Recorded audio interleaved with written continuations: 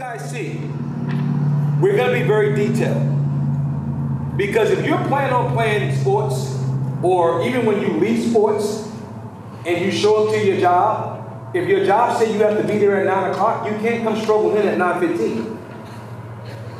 So being on time is a habit that you probably want to pick up right now. It's not something you want to try to wait down the road and go, you know what, I've been late my whole life. Let me try to figure this on time thing out. At 8:45, JR and myself and all the pitchers and all the catchers should be right in there. We would have had our meeting from 8:45 to 9:05, 9:10.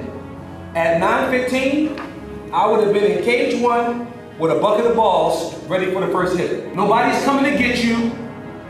Nobody's coming, hey, you're in group 1, they're in the cage. No. That's why the information is sitting there. So do you guys understand? You understand the importance of schedule, the importance of being on time. Being a champion is a mindset.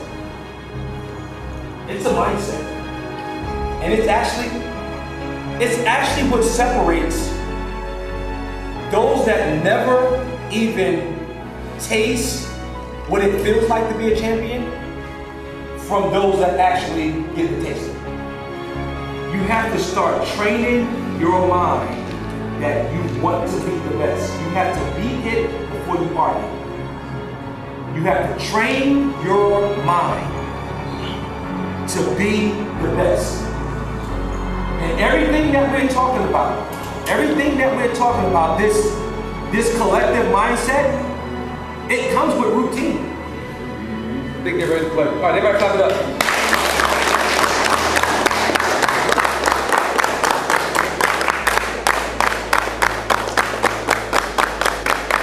Bring it in here. Y'all know how we roll. Champs on 3, champs. Champs on me, champs on 3. 1, 2, 3. Champions! See y'all 8:30 tomorrow morning.